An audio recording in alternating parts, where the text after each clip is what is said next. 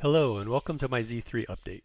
When I originally started the electronics for this project, I planned on using a 3-volt button cell battery. The final design had 2 controllers and many LEDs, so it easily extended to a 3-volt button cell. While building the Millennium Falcon, I made a prototype board for a LiPo charging circuit using a TP4057. This worked very well, so I designed a board and had it fabricated by JLC PCB. I used a USB cable I had with a bad microconnector to supply 5 volts to the charger board. There was just enough room to mount the board inside the model.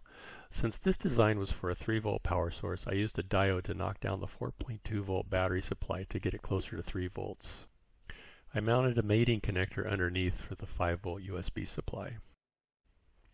I used hot glue to hold everything together. It actually took up less space than the original button cell. The 3-prong connector has the positive in the center and negative on the outside, so polarity will not be an issue. The LED mounted to the charging board shows the charging status, red for charging and blue for charged. The Z3 is once again assembled and functional.